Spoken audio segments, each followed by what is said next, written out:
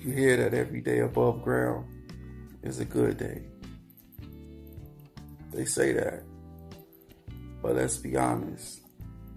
Some people wake up and it's not a good day because of the condition that they in. So let's fix that saying. Let's say this. Let's say that every day you wake up, it is good. But it's up to us to make it a good day. It's up to us to make our day be whatever we want it to be, no matter the condition that we in.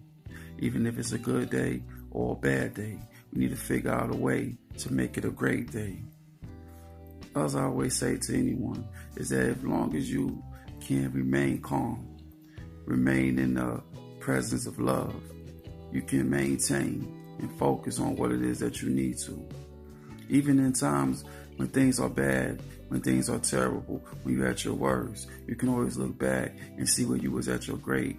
And you take that great part and you put it into your heart and you move forward. No, every day is not going to be a good day, but you make the best out of that day no matter what. You know what I'm saying? Because when you really look at it, who is the cause for your happiness? Who is the reason for your sadness? Who is the person that makes you feel loved?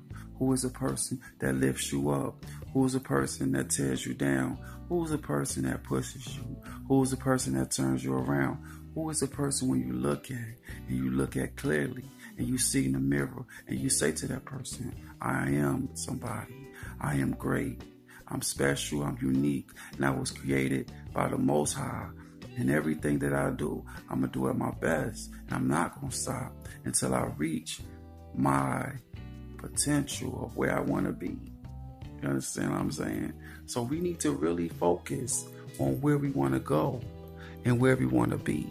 Because if we don't do that, my friend, then where will we be? Because one thing I realize about life, and one thing we all gonna realize about life, that we have to greet death.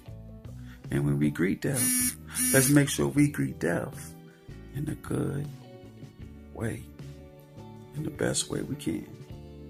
So on this day, I'm thanking God for each and every one of us to forgive us for our sins and our shortcomings, to help us where we are in need, and to lift us up, and to continue on blessing us to be strong.